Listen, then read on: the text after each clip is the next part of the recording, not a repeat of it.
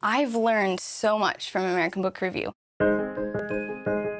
When I got my MS in publishing, I felt like, okay, I know that I want to work in the publishing world, but American Book Review really took what I was learning there and made it what I really just want to do.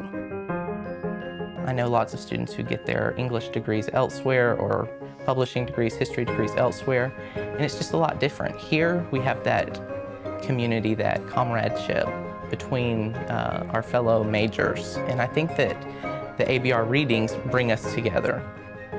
The heartbeat of American Book Review really are the writers who provide the voice for sort of the unseen world of American letters.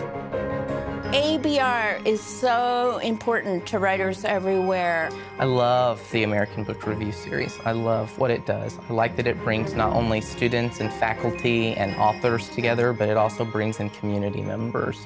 The most rewarding aspect of the American Book Review is being able to share it with community and students, getting to see their faces when they meet writers and get to ask them questions. You see all these writers and you get to talk to them. It's really interesting to see how they work in their writing, and you can kind of try to implement that into your own writing. Sometimes when we see anybody who's really good and gifted at something and they make something sort of look easy, it can be revelatory. And that's how we learn. We see something new to aspire to.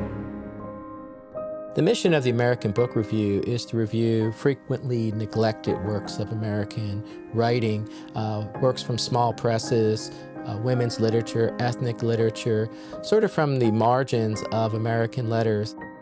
Being able to continue to publish this work now going into our 40th year is a very enjoyable, rewarding experience.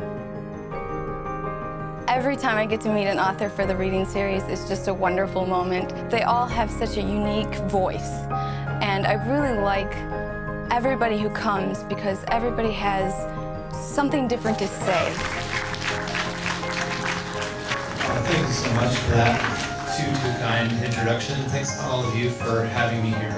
We've come a long way since our first reading. To date, we've had close to 90 writers participate. The reading series has become nationally recognized and nationally coveted among writers.